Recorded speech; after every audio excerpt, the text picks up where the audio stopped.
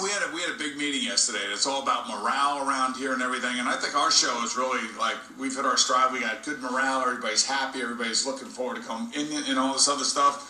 And don't you feel that way? I mean, sure, I do. You're a big guy on morale. I didn't realize this, but you yourself are a big guy on morale. Like you want everybody to be happy, to be excited, to be on the #1 sports talk radio program in the country. You want everybody to feel a sense of pride with this radio station. I do, and I grew up in this radio station. You were an intern at this radio station. Yes, it's all I ever wanted to do. You ascended to the power chair, right? And not only that, you're a big shot now. Well, I'm not a big shot, but yeah, I take a lot of pride in what happens here. I do, and I noticed that yesterday. I'm not gonna, we had a meeting yesterday after work, and I was listening to Gio talk about it. I was like, I was really happy with the things that he was saying. Well, thanks. Look, I mean, I have WFAN on my keychain. Hey, Al, you were in that meeting, right? I was in there, yeah.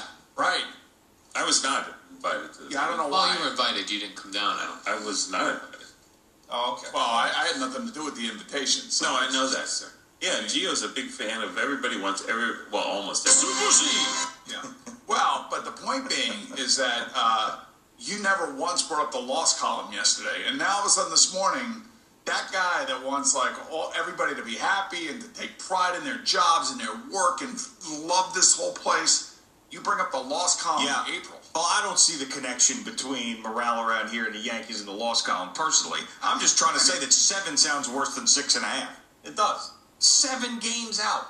So I mean, 6.5 sounds bad. 7 games. I'm with Jim, man. Talk to me in September.